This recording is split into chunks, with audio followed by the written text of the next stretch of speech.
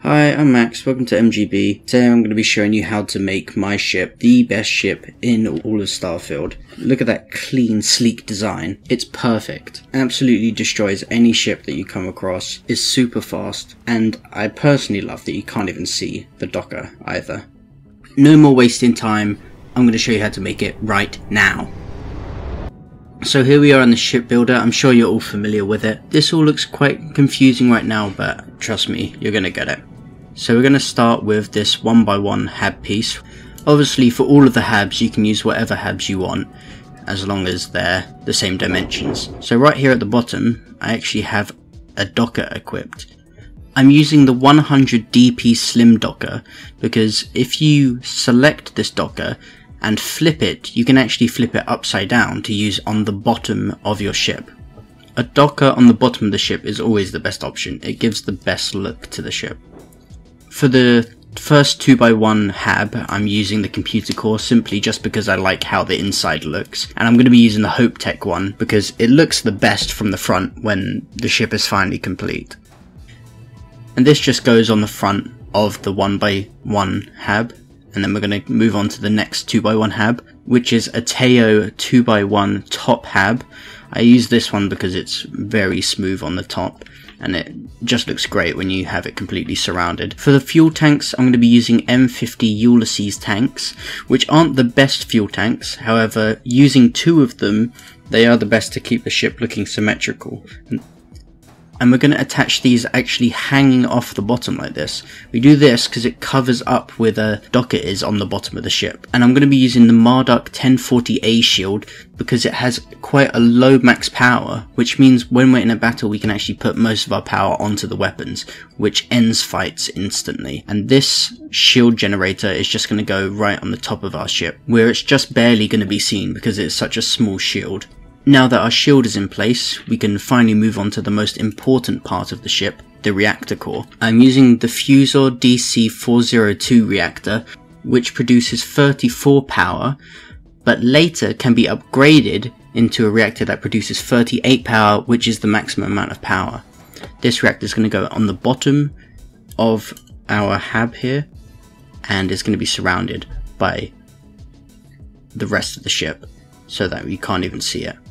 And to start surrounding it, we're going to be using this whole piece, which can be found in the structural section of the ship builder, and we're going to do this on both sides. You can replace this with any other 1x1 structural piece that has connections on all sides. However, I think this looks the best, although it's not the lightest, but it is the best. And for the landing gears, we're going to be using 320 CB landing gears, which are made by Deimos.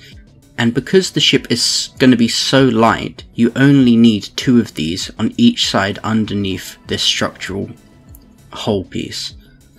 And then after this, we're going to be adding our cargo.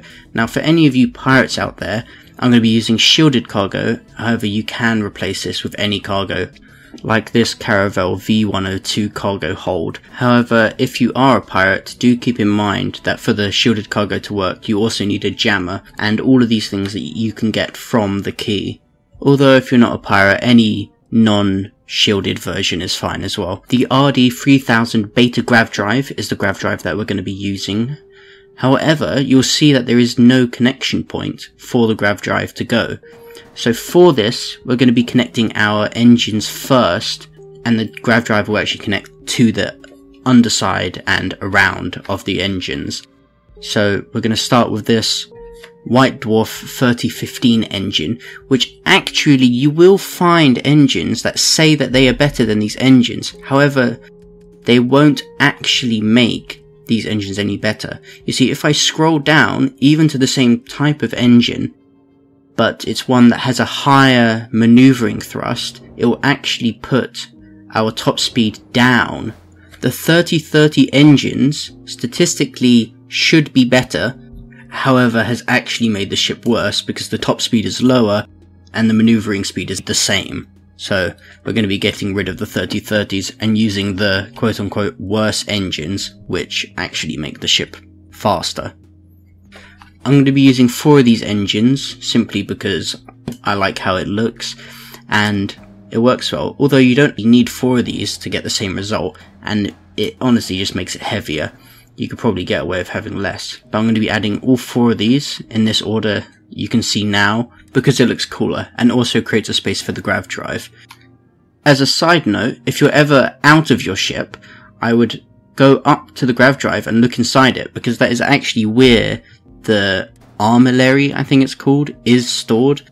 So if you've ever wondered where it's actually supposed to be on your ship, look inside your grav drive, it's in there. And now for a little bit of flair, we're going to be adding these Deimos wings to either side, as well as this Deimos bumper to the front of the wing, which creates a sort of a bug-like shape, which is why I have nicknamed this ship after the deadliest creature alive, the Ladybird. After our little bug body is done, it's time to move on to the head of the bug, and we're going to be starting with the NG-60 landing bay, and most of the landing bays statistically are pretty much identical. However, I like this one because it has connection ports on the bottom, which you can use for your equipment if you're being a pirate, basically. And next we're going to be adding our first set of weapons on, which are the PB-40 auto electron beams.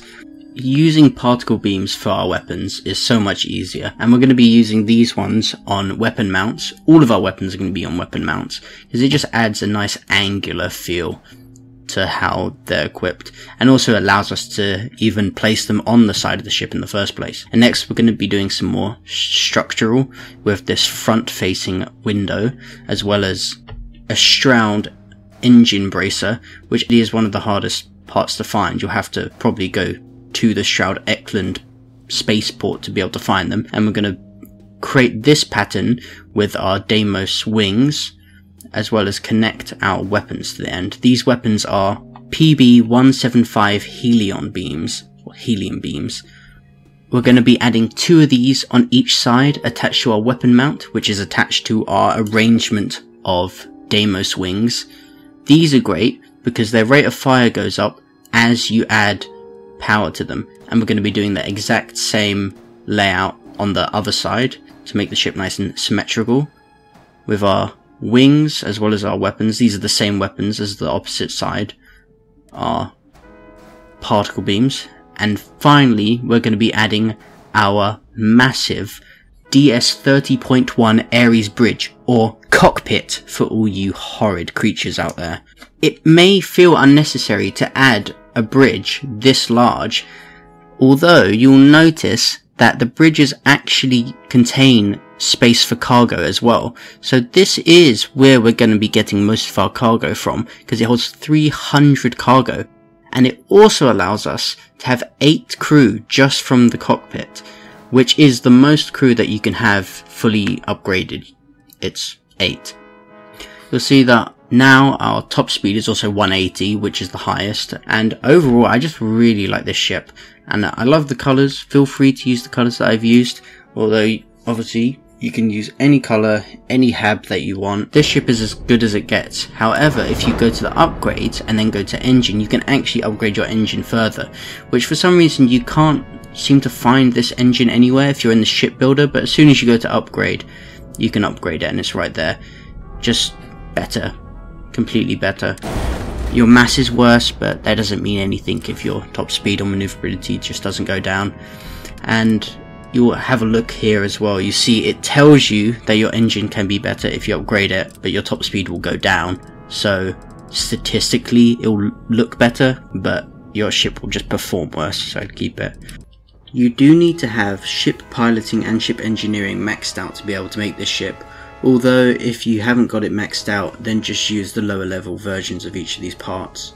I hope the Ladybird works just as well as she does for you as she does for me.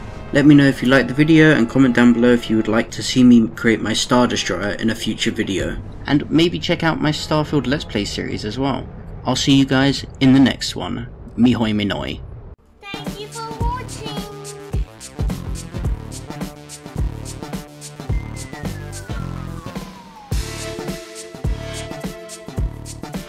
Bye bye.